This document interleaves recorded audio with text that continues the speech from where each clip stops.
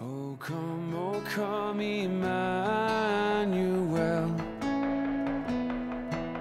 and ransom captive Israel that mourns in lonely exile here until the Son of God. Lord Jesus, there is none other. There is none other worthy of any worship or praise. There is none other worthy of these words that are being sung to you. Oh Lord, accept our praise, our worship, as that which comes from our hearts and pleases you. Amen.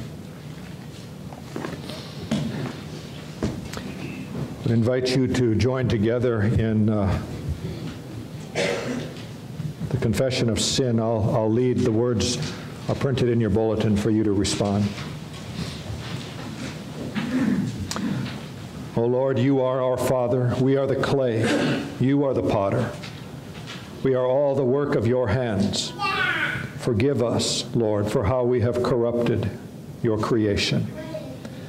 Gracious Lord, you alone are righteous and holy, and in your presence no one can stand.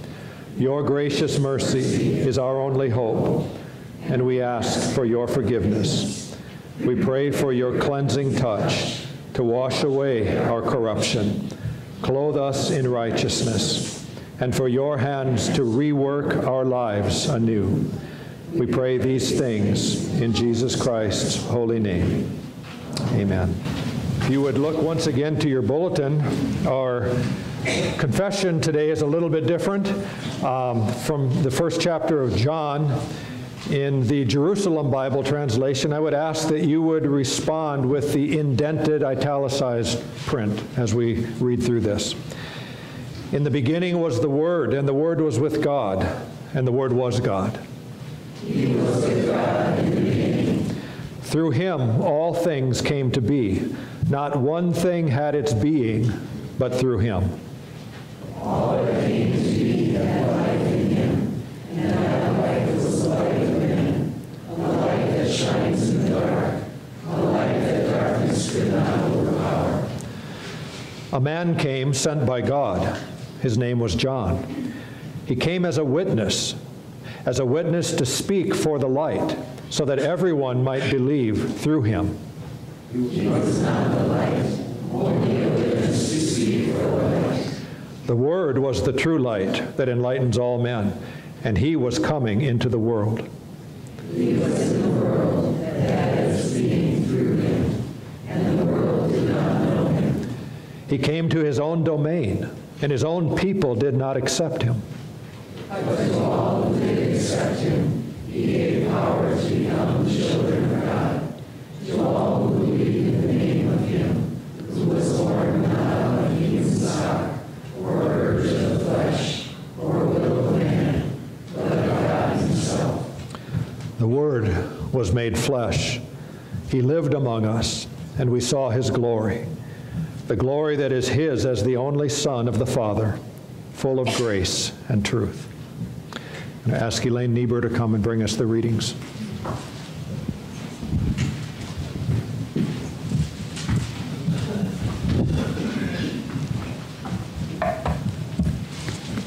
The epistle or the Old Testament reading is from Exodus chapter 12, verses 33 through 36. The Egyptians urged the people to send them out of the land in haste, for they said, "We will all be dead." So the people took their dough before it was leavened, with their kneading bowls bound up in the clothes on their shoulders. Now the sons of Israel had done according to the word of Moses, for they had requested from the Egyptians articles of silver and articles of gold and clothing. And the Lord had given the people favor in the sight of the Egyptians, so that they let them have their request. Thus they plundered the Egyptians. The epistle for today is found in 1 Peter chapter 1, verses 10 through 12 on page 1031. as to this salvation, the prophets who prophesied of the grace that would come to you made careful searches and inquiries, seeking to know what person or time the Spirit of Christ within them was indicating as he predicted the sufferings of Christ and the glories to follow. It was revealed to them that they were not serving themselves, but you, in these things which now have been announced to you through those who preach the gospel to you by the Holy Spirit, sent from heaven, things into which angels long to look. The gospel is in the book of Luke. I'll be reading from chapter 2, verses 8 through 4 on page 872, and will you please rise?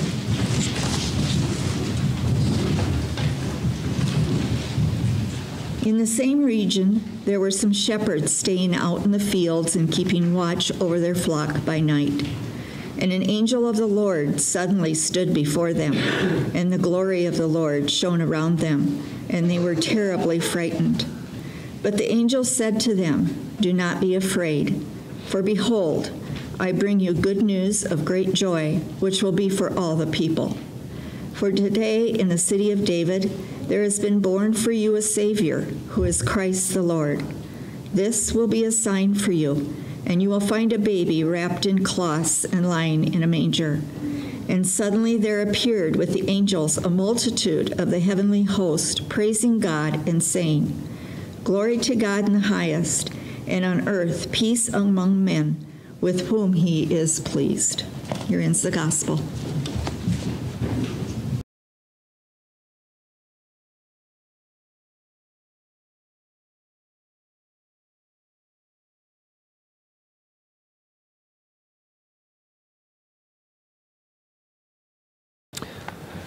As I was, or have been planning now, we're moving into Advent already today, and I can't believe that. It was just summer yesterday. It struck me that I've only got 2 weeks to address you on Sunday mornings for Advent. I've got today and next Sunday, because on the 11th, Pastor Ferret will be here, and then on the 18th, we have our children's Christmas program. And then, of course, it's Christmas on the 25th, on a Sunday this year, so I'm sure you're making your plans for that, arrangements for that. But anyway, in light of all of that, I decided to, for this week and next week, stick with one theme, and then present it over these 2 Sundays.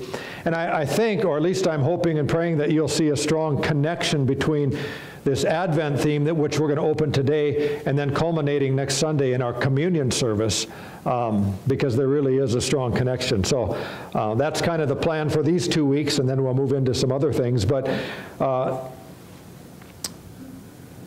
the theme that we're going to look at is, it's a prophetic theme, and it's the prophetic sign as it was given to some shepherds on the night that Jesus was born. Now, you just heard a portion of the Christmas story as Elaine read from Luke 2 a few moments ago. In particular, you heard that portion of that story that pertains to the shepherds. You might have picked up on that. And some of you might be wondering, what connection is there between these shepherds in Luke 2 and prophecy, if this is a prophetic sign to the shepherds? I mean, that might sound a little bit far-fetched on the surface. So I want to look at that this morning. The scripture takes us out into the middle of a field. Sometime during this particular night that Jesus came into the earth in human flesh, and the scripture says, and suddenly the angels from heaven appeared to some shepherds. And here's what's so significant. The angels made to those shepherds the most important announcement that has ever been made to anyone in the history of this world. Unto you is born this day in the city of David a Savior, who's Christ the Lord. Now, what does that announcement have to do with the prophets or the whole idea of prophecy. You know, just about everything the prophets were about, in reality, culminates in the coming of Jesus, whether we're talking about his first coming or his second coming. So the event that the angels announced wasn't a foreign concept to what the prophets prophesied. I mean, I want you to hear this again. Now, as we're really keeping this context before us, you heard 1 Peter chapter 1, concerning this salvation that the prophets who prophesied about the grace that was to be yours searched and inquired carefully, inquiring what person or what time the Spirit of Christ in them was indicating. See, the Spirit of God came upon these prophets hundreds of years before this night when the shepherds were spoken to by the angels. And those prophets wondered, I wonder what God is really doing. When does this come to pass? Who is this that I know I'm supposed to proclaim, but I don't understand? So it says they talked about these things. They wondered what God was doing, even as they were vessels of what God was doing, inquiring what person or time the Spirit of Christ in them was indicating when he predicted the sufferings of Christ. Now, when they heard Christ, they didn't automatically think, oh, Jesus of Nazareth. They had no idea who the Christ was. And the subsequent glories. It was revealed to them that they were serving not themselves, but you. Peter's writing to a first-century audience here. And he says, it came to their attention, to these prophets' attention, that what God was speaking wasn't pertaining to their lifetimes, much of it, but to yours, first-century people, in the things that have now been announced to you through those who preach the good news by the Holy Spirit sent from heaven, things into which even angels long to look. The message of the Messiah's coming wasn't an unfamiliar one. And by the way, when we use the term Messiah or Christ, same word. Christ is Greek, Messiah is Hebrew, same exact word. It was the one, the idea, the message of his coming wasn't an unfamiliar message. It was the ones to whom this announcement was made that seems pretty foreign and maybe far-fetched. The Sunday school adult class was way ahead of me this morning because they asked this very question, why the shepherds? And that's my question to you. Why was this announcement made to shepherds? I mean, if God was fulfilling the most important event that had ever taken place in the history of the earth up to that point, why entrust the announcement of that event to a few people who not only were not connected in any way to the movers and shakers of the Hebrew culture and society? They weren't even considered to be credible witnesses. They couldn't testify in court. Did you know that? A shepherd was not allowed to testify because they were considered everything that comes out of their mouth is a lie. That's how much respect they had in the eyes of the public. Shepherds were at the bottom of the social strata. I mean, you think, you've probably studied of the caste system in India. The shepherds were at the bottom of that. They didn't have a great reputation, and for a lot of reasons, some of them very justifiable and others not. We won't go into those today. And certainly there were shepherds who were men and women. We were in Jordan and Israel 2 years ago. There were a lot of women shepherds. I suspect there were back in the day too. But certainly there were shepherds who were of noble character and people who had integrity, and yet unfortunately they got washed into the same stereotype as shepherds in general. So that was the people to whom God decided to bring this message.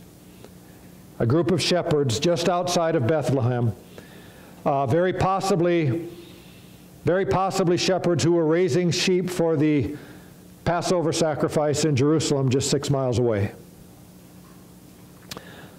So this morning, we're not so much going to be looking at any particular spoken prophecy out of the mouths of people who might come to mind when you think of what is a prophet or what is prophecy.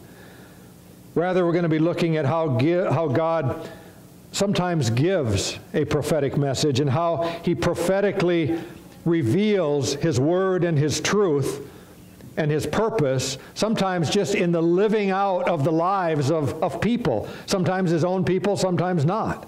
Sometimes people who don't even acknowledge him. And sometimes God gives a prophetic message and picture through the events that transpire in history. For example, you know that Hosea is one of the minor prophets. Do you know what Hosea's life must have been like? He was a prophet because of the way God asked him to live his life. God said, I want you to marry this woman, Gomer, who he did marry, and she went out and had one affair after another. She went out to live with this guy, and that guy'd kick her out. She went to live with another guy. And God said to Hosea, you're not going to divorce her. You're going to love her unconditionally. His life was a prophetic message of the unconditional love of God. Guess who Gomer represents? Us. Israel, or us. Guess who Hosea represents?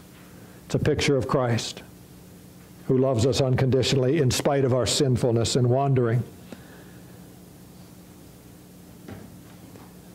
There are some names in Scripture which might not right away come to our minds when we think of prophets, but who were very much looked upon as prophets by the Jewish people, and more importantly, who were chosen by God as people who were to speak forth his word, which, by the way, is a definition of prophet. Sometimes we think of prophets as a fortune teller. That's not a correct definition. A prophet is merely one who speaks forth the word of God. And the Bible says God can speak into any context he chooses, because God isn't one who looks to the future like we do and says, I wonder what's going to happen. He sees the future, the Bible says, as clearly as he sees the past. So if God speaks into today, what he's doing in our midst, that's prophecy if it's a word from the Lord. If God speaks into what's going to happen in 50 years from now, because he sees it as clearly as you sitting here, that's prophecy. Sometimes it's speaking into the future, sometimes it's not. I want to take you way back in Israel's history to the time when Israel was birthed as a nation, and I'm going to use this metaphor of being birthed because God uses that metaphor in the Scripture. And as any birthing happens in this life, it happens through labor and usually a lot of pain and a lot of increasing pressure. We know what that means when we're talking about a person being physically born, being born into this world, don't we? But what does that look like? This birthing, what does that look like when we're talking about a nation being birthed? It looks like the Hebrew people coming out of a long period of labor and pain and increasing pressure in the land of Egypt until the day they were delivered through the waters of the Red Sea and became a nation. Now, I want you to see how that event is connected prophetically to the word that was spoken by an angel 1,500 years later to some shepherds who were out keeping watch over their flock by night, just outside of Bethlehem. The angel said to the shepherds, "Fear not, for I bring you good news of great joy that will be for all the people. For unto you is born this day in the city of David a Savior, who is Christ the Lord."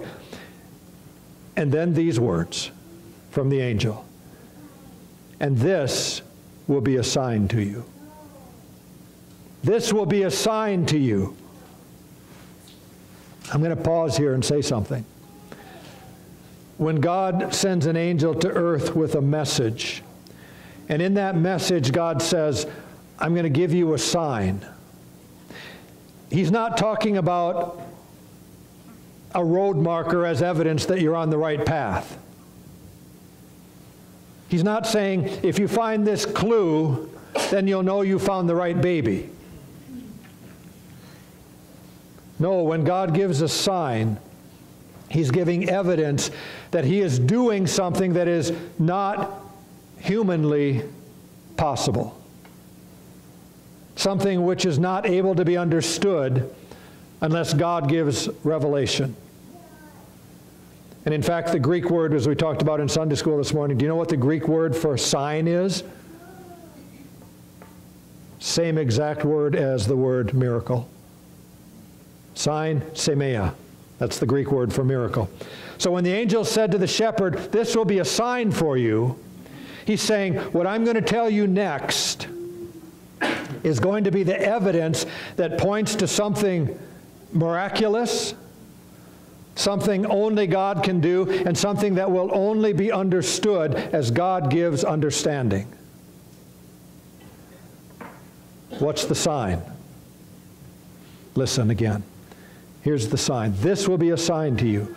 You'll find a baby wrapped in swaddling cloths, lying in a manger. Confused yet? I'll give you this much to go on. The sign, the miracle, is inseparably tied to the identity of the one who was born. The angel had already identified him. Unto you is born this day in the city of David a Savior who is Christ the Lord, who is Messiah. They would have used the word Messiah because they spoke Hebrew. They didn't speak Greek. The one, by the way, for whom Israel was eagerly waiting. Now, there's a caution here which Israel didn't heed, and it's this. And I think it speaks across the board to humanity. Sometimes we get an idea in our heads of what is supposed to happen, or maybe what something means to God, when our understanding is really our own interpretation of it. Was Israel's understanding of Messiah, Christ, the same as God's? No. When Israel was anticipating the coming of their Messiah, they had no idea. It didn't enter their mind that this coming Messiah was going to be God. Did you know that? We kind of think Christ, oh, that means God. No, it doesn't. It means Savior. It means one coming from the lineage of David. It means one that had been promised from days of old. It doesn't, in their mind, mean God. So when the angel said, this will be a sign, you'll find this baby who is Messiah, there was an implication in the words of the angels that Israel didn't understand. And most of Israel does not understand to this day. Do you remember when Peter preached on Pentecost? I'm getting off track here, but just to help make this point. In the book of Acts, he's preaching, and he, as the Holy Spirit came, he announces the whole crowd of thousands who had gathered for the festival, one of the major festivals, and he said, I want you to know something, men of Israel. This Jesus, whom you crucified, is both Christ, is your Messiah, as you anticipated one was coming, and Lord, and Yahweh. And when they heard that, the Bible says they were cut to the quick. They couldn't believe, because the Holy Spirit was giving them understanding. They couldn't believe that they had either done it by their words and by their political influence, or whether they had stood by and let it happen. They couldn't believe they had put to death their God. And they said, what are we supposed to do? And Peter said, repent. Repent. So the message of the angel to the shepherds was, yes, the one born tonight is the one you've been waiting for. He is your Messiah, but he's more than that. He's Lord. He is God in human flesh. Colossians 2:9, Paul says, in him the whole fullness of deity dwells bodily.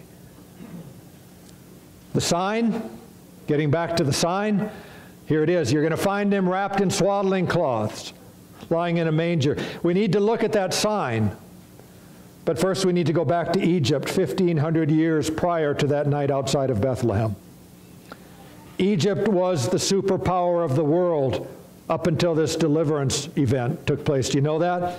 You could make the case that Egypt nearly died in childbirth as the surrogate mother of Israel.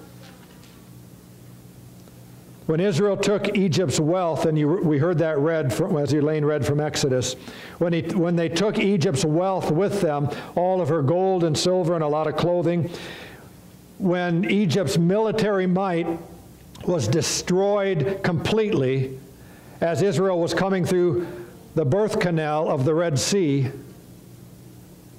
I'm continuing in the metaphor God uses about birthing a nation.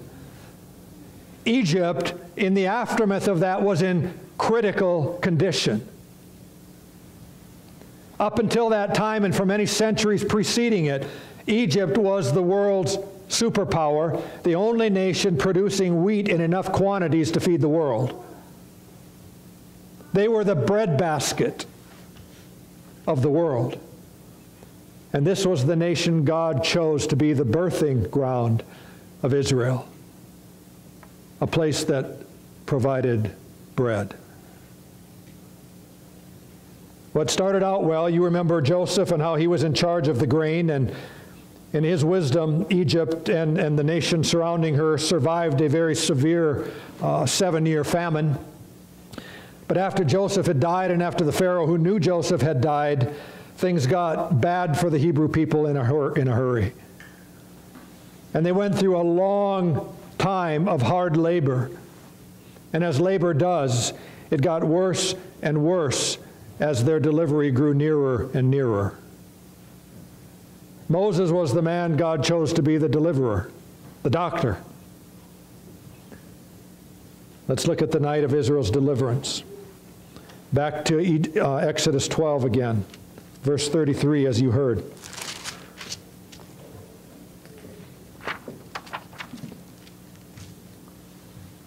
The Egyptians were urgent with the people to send them out of the land in haste, for they said, we're all going to be dead.